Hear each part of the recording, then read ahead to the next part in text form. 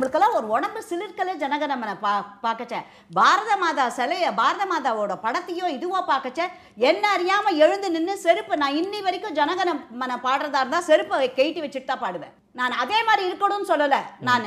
ஆனா ஒரு மரியாதை, என்னுடைய நாடு, என்னுடைய தேசம், என்னுடைய பாரத மாதா, அந்த அந்த உணர்ச்சி இல்லாத ஜனங்கள் தான் இப்பேற்பட்ட அயோக்கியத்தனமான காரியங்களை செய்வார்கள்.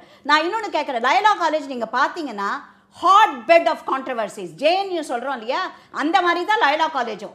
நீங்கள் பார்த்தீங்கன்னா உங்களோட சோஷியல் ஒர்க் டிபார்ட்மெண்ட், மீடியா டிபார்ட்மெண்ட்லேருந்து எடுங்க, அவுட் கோயிங் ஸ்டூடெண்ட்ஸில் எடுங்க, எவ்வளோ பேர் நியாயமானவங்களா இருக்கான், எவ்வளோ பேர் நாக்சல்ஸ், urban நாக்சல்ஸ், communist, all anti-socials, anti-national. Loyola கல்லூரியில இந்துத்துவ அமைப்புகள்ல இருக்கிற எந்த தலைவரும் படிக்கலன்னு நீங்க சொல்றீங்களா என்ன? சார் அந்த காலத்துல படிச்சாங்க. இது வந்து பத்தாம்பதோ போற போக்குல அவங்க சொல்லாதீங்க. எங்க அப்பா படிச்சார் அந்த காலேஜ்ல தான். எங்க அப்பா படிச்சிருக்காங்கல்ல. அதுதான் அந்த காலம் வேற, இன்றைய காலம் வேற.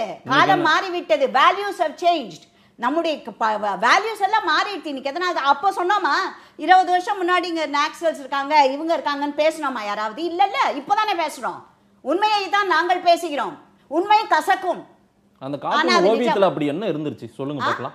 எங்களுக்கு வெளிலேந்தே எதிரி வேண்டாம், உள்ளுக்குள்ளேயே இருக்காங்க. இந்த மாதிரி இப்போ நான் ஒன்று கேட்குறேன் உங்ககிட்ட, இந்த ஃப்ரீடம் ஆஃப் எக்ஸ்பிரஷன்றீங்க.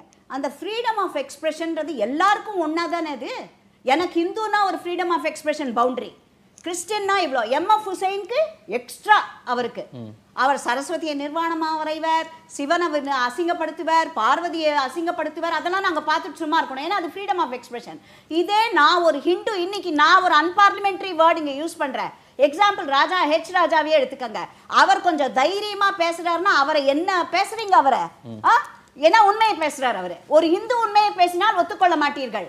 இதே ஹிந்து இந்த என்ராம்னா இருக்காங்களே, ஸ்யூடோஸ், அவங்கெல்லாம் உங்களை TM கிருஷ்ணா அவங்கெல்லாம் ஹிந்துன்னு சொல்றதுக்கே லாய்க்கு இல்லாத ஆள். இன்னைக்கு நான் கேட்குறேன், என்ராமுக்கு தைரியம் இருக்குமா? தி ஹிந்துன்னு பேப்பர் போடுறாருல, அந்த தி ஹிந்துவை எடுத்துட்டு வேற ஏதாவது ஒரு பேப்பர்ல பண்ணுவார் அவரு? சொல்லுங்க. All ஸ்யூடோஸ் and frauds.